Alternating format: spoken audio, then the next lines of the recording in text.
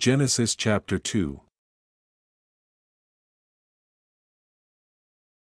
Thus the heavens and the earth were finished, and all the host of them. And on the seventh day God ended his work which he had made, and he rested on the seventh day from all his work which he had made. And God blessed the seventh day, and sanctified it, because that in it he had rested from all his work which God created and made. These are the generations of the heavens and of the earth when they were created, in the day that the Lord God made the earth and the heavens.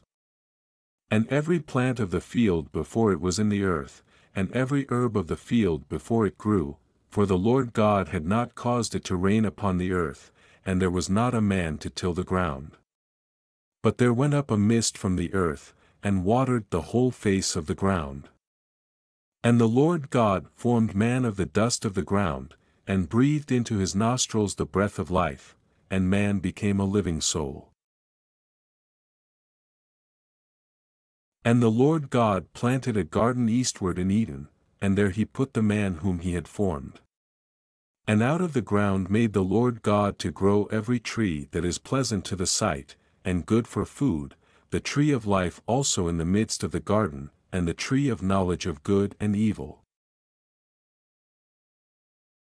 And a river went out of Eden to water the garden, and from thence it was parted, and became into 4 heads. The name of the first is Pison, that is it which compasseth the whole land of Havilah, where there is gold. And the gold of that land is good, there is bdellium and the onyx stone. And the name of the second river is Gihon, the same is it that compasseth the whole land of Ethiopia. And the name of the third river is Hiddekel, that is it which goeth toward the east of Assyria. And the fourth river is Euphrates. And the Lord God took the man, and put him into the garden of Eden to dress it and to keep it. And the Lord God commanded the man, saying, Of every tree of the garden thou mayest freely eat. But of the tree of the knowledge of good and evil, thou shalt not eat of it, for in the day that thou eatest thereof thou shalt surely die. And the Lord God said, It is not good that the man should be alone, I will make him an helpmeet for him. And out of the ground the Lord God formed every beast of the field, and every fowl of the air, and brought them unto Adam to see what he would call them, and whatsoever Adam called every living creature, that was the name thereof.